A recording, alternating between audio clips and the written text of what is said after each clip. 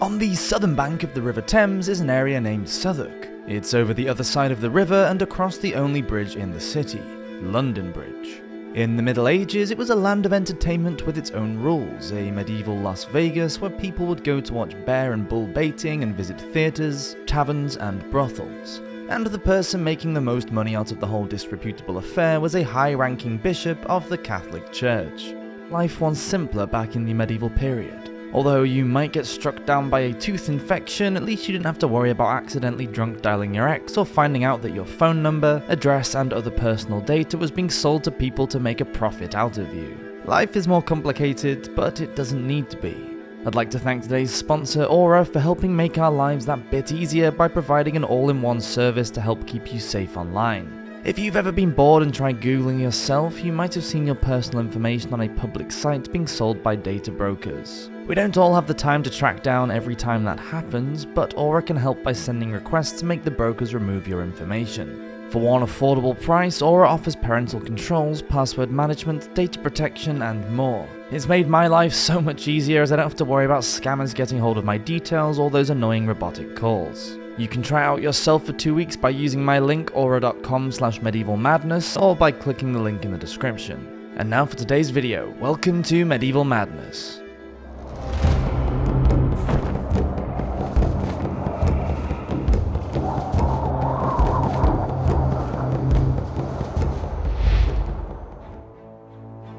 Absolute power corrupts absolutely.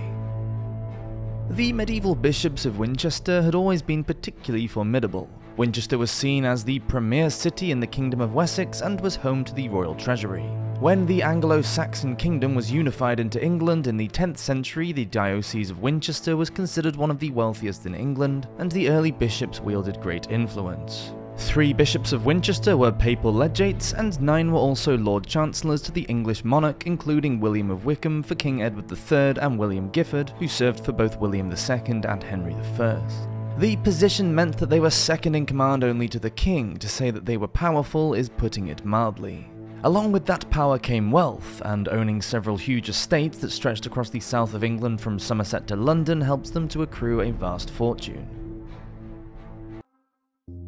The Bishop's Bonus.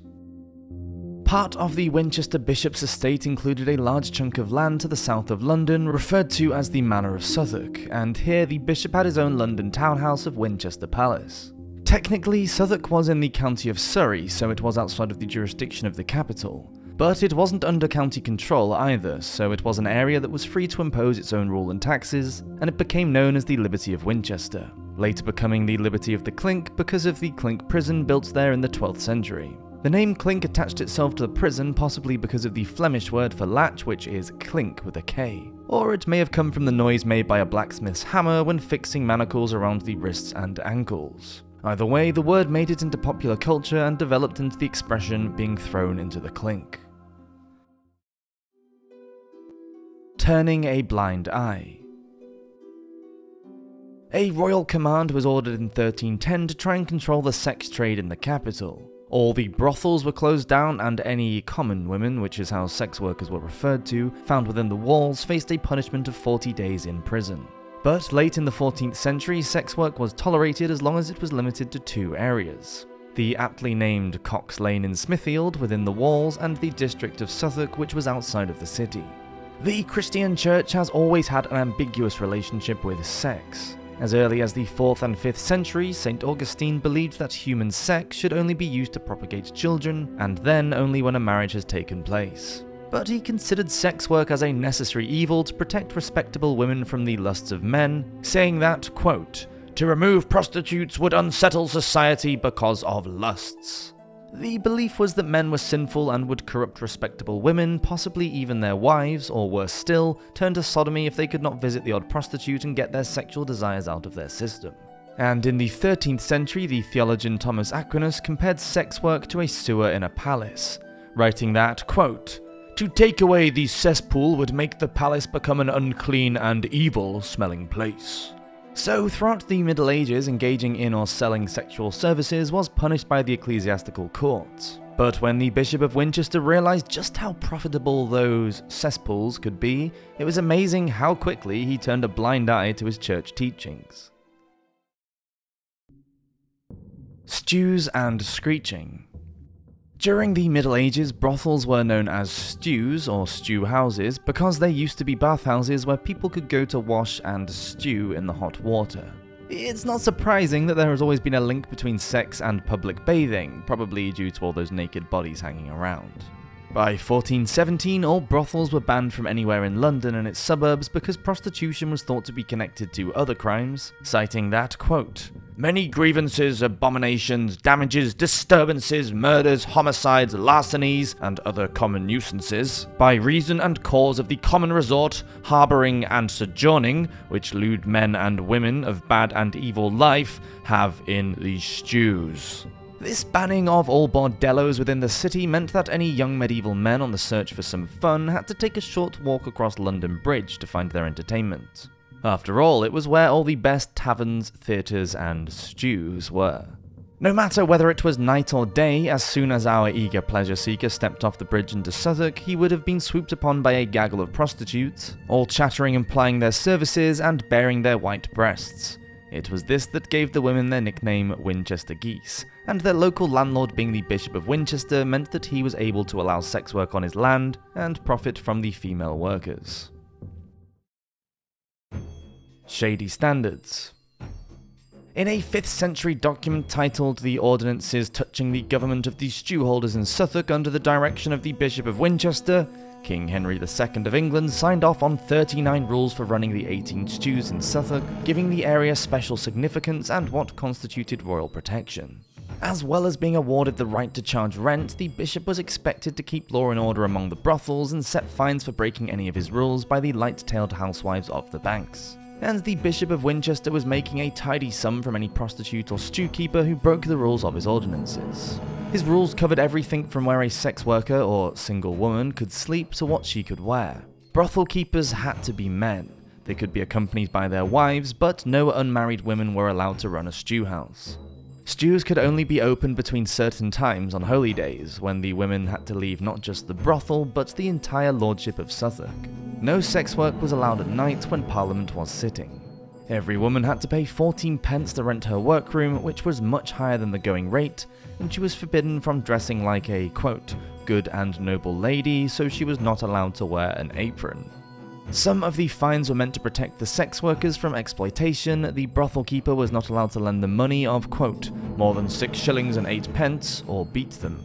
And, quote, women who lived by their bodies were not allowed to sleep in the stews, and owners were fined 20 shillings if they allowed this, and up to 100 shillings for forcibly keeping them there. Of course, there were lots of examples of rule breaking. Nicholas Croke forced Christiana Swino to stay in a Southwark stew for 9 days. And in 1439, Margaret Hathwick made arrangements with a certain gentleman for a young girl named Isabella Lane to be forcibly kept in one of the brothels for 4 days to, quote, be used in lustful acts. The customer is always king. There were also rules to protect the customers. Women were prohibited from throwing stones in the River Thames to attract a passing boatman's attention. They were not allowed to pull faces or to draw any man by his gown or by his hood, to try and drag him into the stew unless they wanted a fine of 20 shillings.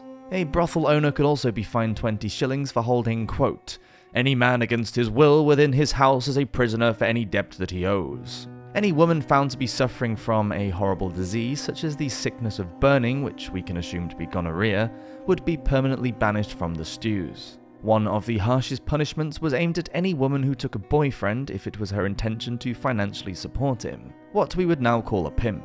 For that transgression, she would be given 3 weeks in jail, a fine of 6 shillings, a session on the cucking stool, and banishment from the Southwark area. Oh, and if any owner were to let a nun, nor any man's wife, work in his stew, he would be fined 14 pence. This seems pretty lenient really for anyone going around and abducting nuns, but it was clearly a thing to necessitate this rule. The Outcast Dead. In Southwark today, there is a medieval burial ground just a short walk away from London Bridge with close links to the Winchester Geese. It's called the Crossbones Graveyard and stayed in use up until the 19th century. When sex workers died, they were not permitted to be buried on consecrated ground because of church law. It's thought that the Bishop of Winchester set aside a piece of land where they could be interred there in Southwark along with unbaptized babies and any other religious outcasts, such as those that had been excommunicated. It seems both hypocritical and sad that the Winchester geese would have worked by license of the bishop and made him quite a lot of cash, but they weren't thought to be deserving of a place in heaven or even fit enough to be given a Christian burial. In John Stowell's Survey of London, written in 1598, the cemetery is mentioned as a single woman's churchyard, single woman being a euphemism for a sex worker. By the mid-18th century, the graveyard was used as a pauper burying ground and up to 15,000 people are thought to have been interred there. It was closed in 1853 because it was so packed that bodies were being buried in shallow graves, on top of other coffins, and it was completely overcharged with dead. It was King Henry VIII who finally ordered that all brothels should be closed down in 1546, even the ones in Southwark, for reasons of morality, says the guy who had 6 wives. There was a raging syphilis epidemic at the time, and Henry was a known germaphobe who evacuated London whenever any disease hit the capital, so that probably fueled his paranoia. But of course, prostitution in London didn't end, it simply went underground, and the brothel owners moved to other, more inconspicuous areas across the city. A lot went to Petticoat Lane, Cox Lane, and I need to make sure that the text is on screen for this one, Grope Cunt Lane in Cheapside. Although Suffolk still continued to be known as a place of vice. At Crossbones today, the dead are honoured by the hundreds of messages, flowers, ribbons and tokens that are tied to the cemetery gates, and a short memorial service is held once a month in the early evening. Thank you for watching this episode of Medieval Madness. Please subscribe to our channel if you haven't already, and I'll see you next week for another video. Have a great week. Cheers!